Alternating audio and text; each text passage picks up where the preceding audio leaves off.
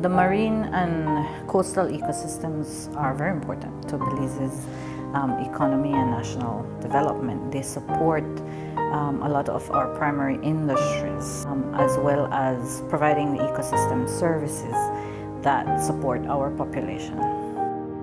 The coastal resources are threatened by a combination of rising sea temperatures as well as the pollution, a trend of increasing strengths in storms. Storms, just one of them, could be the size of our entire stretch of the reef and could create quite a lot of damage. So addressing these threats, I think, are of paramount importance to us. The change in temperatures have been dramatic. In 2019, we had a 4-degree change.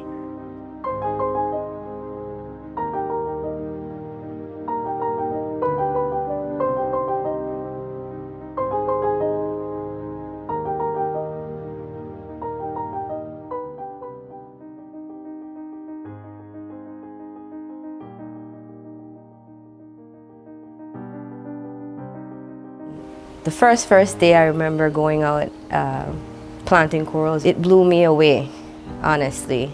It was very incredible to see that we can actually plant back these corals.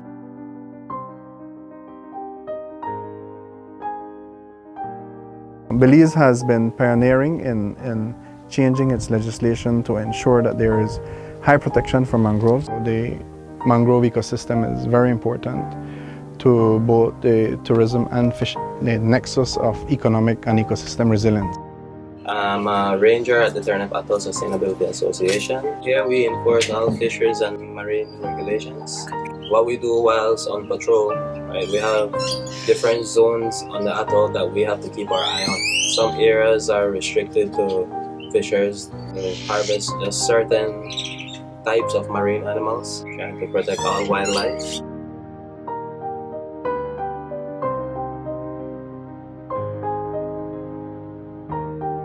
We wanted the fishers to understand that if they can diversify their livelihood by doing another activity that will supplement their income, they will not have to rely solely on fishing. Diversify through skills training by providing training to the households, to the fishers, as his daughter or his wife, through skills training, is also making an income.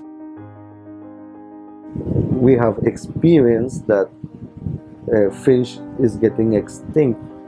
We are doing commercial fishing, but we want to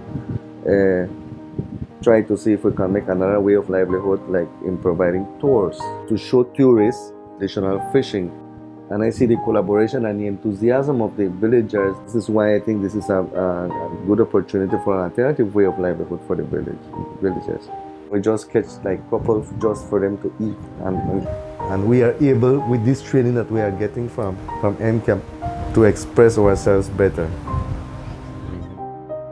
Se les invitó a familias que ya se están alejando de la pesca para así menorar la cantidad de pescadores en Sarteneja, dar alojamiento en tu propia casa, iniciar tu propio negocio. Se organizó de puras mujeres. Tuvimos que ir bajo varios entrenamientos como hospitalidad, higiene, el inglés. La mayoría de señoras no podían hablar inglés y ahora sí, ya pueden, ya se sienten más confiadas.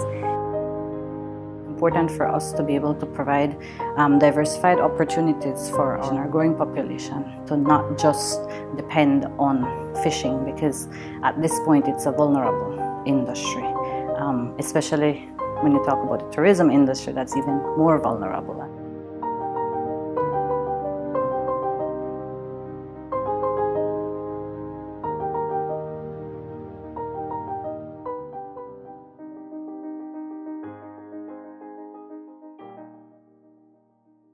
There's so many features out there in the sea today. So an alternative livelihood at this one, it helps to relieve the pressure out there. At the same time, they have another source of income. When we start working along with MCCAP, we got them to come and build the cover structures. We are growing sweet peppers.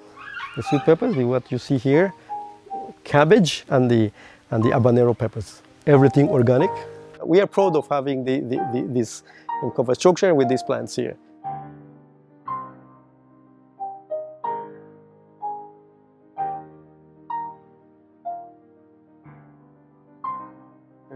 Overfishing is becoming a problem in Belize. One of the solutions is basically to teach their daughters, their sons, to become more involved in agriculture.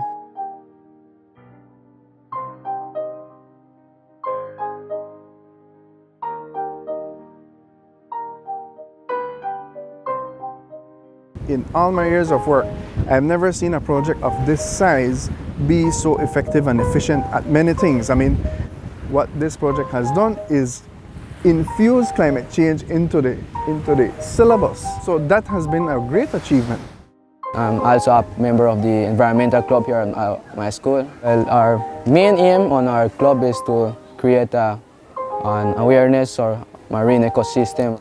My father is a fisherman, and I would like to be a marine biologist. The project has been sustainable. It's to ensure that the marine environment, coast, and the related productive sectors are able to function in the future.